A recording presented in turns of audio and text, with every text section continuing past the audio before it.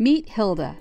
Hilda is the name I give to your irksome inner naysayer who constantly tells you how much you suck.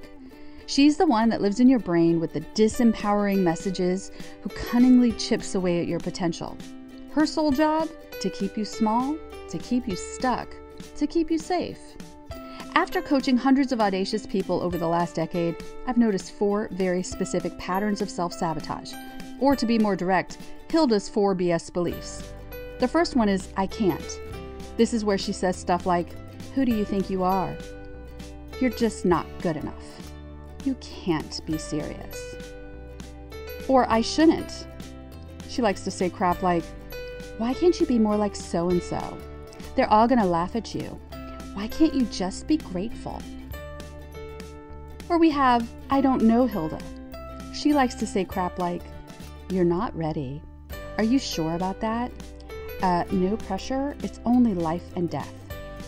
And finally, we have I don't want a Hilda. Now, she tends to say nonsense like, it's all or nothing, but it's gotta be perfect. Oh, but you've got a great excuse. You get the idea.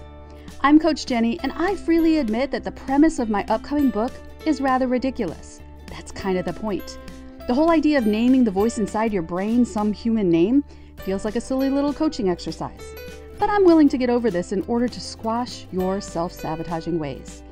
Learning how to differentiate Hilda's utter nonsense from your honest-to-goodness, know-it-in-your-gut truth takes a little practice.